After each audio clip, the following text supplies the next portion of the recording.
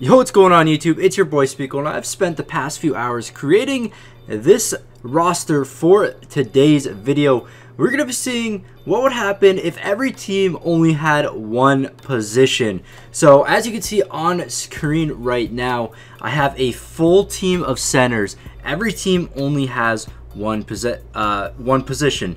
76ers are all centers, Bucks are all centers, Bulls, Cavs, Celtics, and Clippers are all centers. Then we move over to power forwards. We go down the list, and I think you get the gist of it. All small forwards, all shooting guards, and lastly, all point guards. But how I actually created this roster, so I put all the centers on, and then to actually make the teams even, it was kind of like a fantasy draft.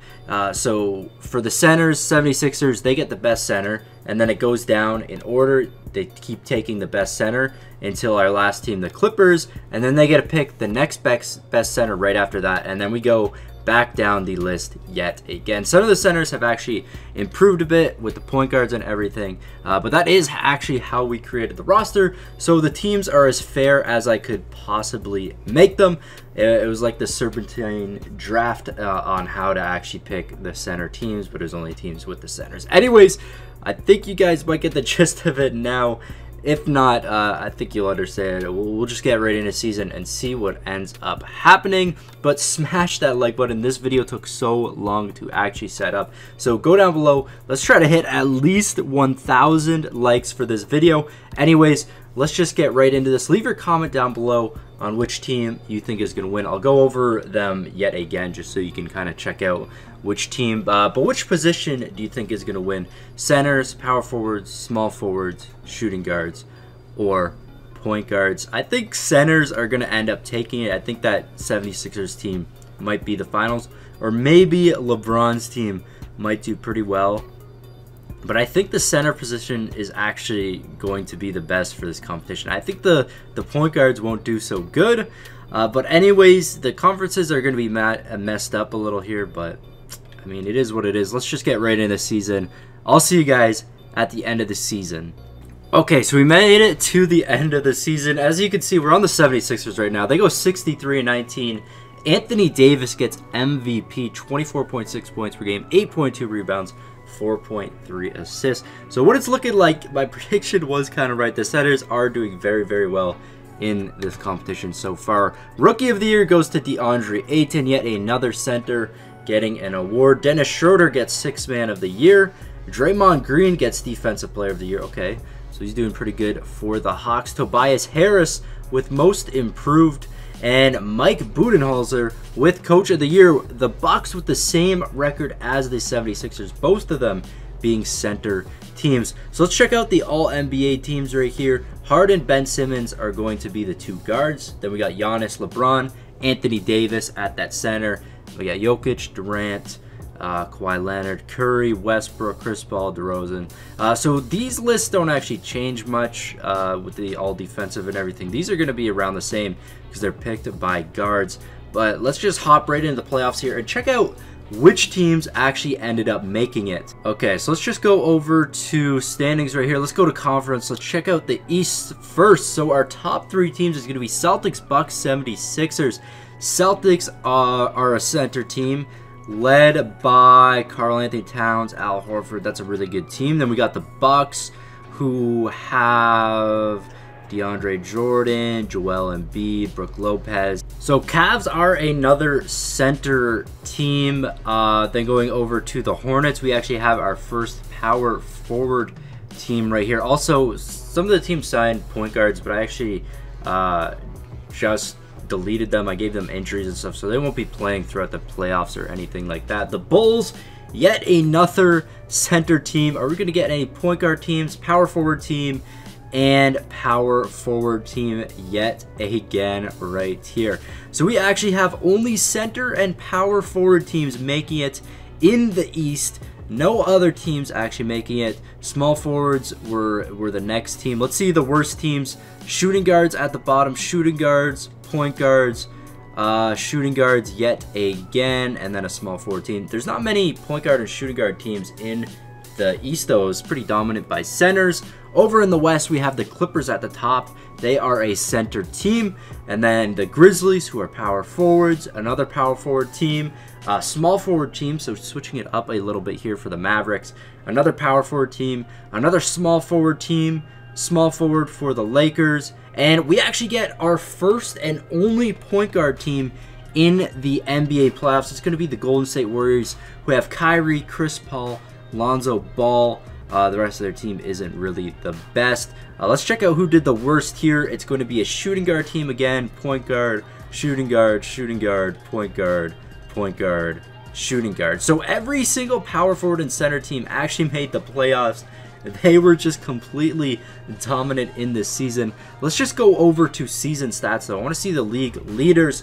It's going to be James Harden with 27.2, so still guard position, getting the top there. And then we have a few centers, power forward centers right here.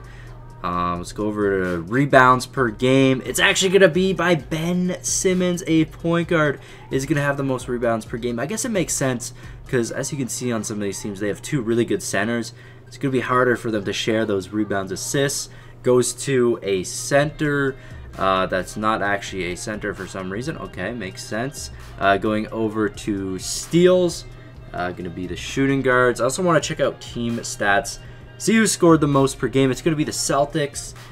These are all center teams still, so they still score the most per game. Let's go over to three-pointers made. Of course, okay, James Harden's team, of course, is going to do it right there. And assists per game. I mean, I guess that's kind of what we can check out. Let's just hop right into the playoffs, though, and see which team ends up winning which of these. I'm guessing it's going to be a team of centers. But let's actually find out. We got like one point guard team in the playoffs. 76ers have been eliminated, so I was wrong. They were my pick to actually win it, but they end up getting eliminated. So let's keep on going right here and see what ends up happening. So over in the East, we're going to have two center teams at the top right here. Boston Celtics, Cleveland Cavaliers. Celtics with Al Horford. They actually managed to keep him. And then again, two more center teams at the bottom of the list. Then we got the Clippers. I believe they're centers. Yes, they are. What are the Jazz? Are the Jazz a center team? Let's actually find out. I believe, okay, they're power forwards. We also had the Lakers and the Kings, so power forwards, and then the Lakers are actually small forwards. They have Kevin Durant on their team. So LeBron actually not making it. He was on the Knicks, who didn't even make playoffs. So we got a power forward, small forward right there, power forward, center at the top there. Let's simulate another round here, see who ends up moving on, and it looks like okay, so the small forward team going to get eliminated. Clippers are a center team, I believe. Let's just check these out in the front office. So we're going to have Celtics versus Bulls over in the East.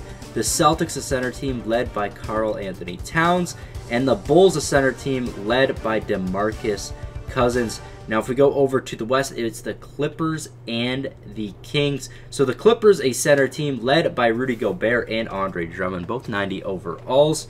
And the Kings are a power forward team led by Kristaps Porzingis.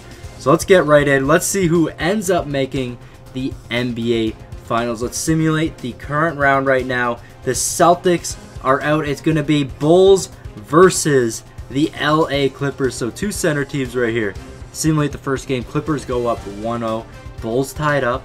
2-1 for the Clippers now. 2-2. Bulls tied up again. 3-2 for the Clippers. And the Bulls win game number 6, 108 to 112. So it's going to be going to a Game 7 in the NBA Finals. Game number 7, the Bulls are going to take this pretty easily. Almost a 20-point lead right here. So the Bulls are going to be our NBA champions, led by DeMarcus Cousins. We got Hassan Whiteside on the team, JV. We can check out the box score. But look at this, they're just going inside. Big men are just too dominant. If you just had teams of them, it would actually be insane. So let's check out the box score. The Clippers, they had Serge Ibaka, Rudy Gobert, Andre Drummond. They didn't do two-game too good this game. DeMarcus Cousins always does so good in the NBA Finals. He should end up winning Finals MVP right here, though. And he does. DeMarcus Cousins, Finals MVP. He's so good in the Finals in 2K. But there you go. A team of centers able to win the NBA championship if every team only had one position. Anyways, guys, that's going to be it for this video. If you did enjoy it, don't forget to smash that like button. Let's try to get 1,000 likes. Subscribe to the channel if you're new. Turn on the post notifications. This has been your boy Smequle, and I'll see you next time. Peace. Never in the same space that we started at. Throw the ball, I run the play like a quarterback. I've been up all night trying to make a stack, trying to get a plaque and flip a dream into a solid fact. Hustled hard for it. One day they will notice. Chasing in the day.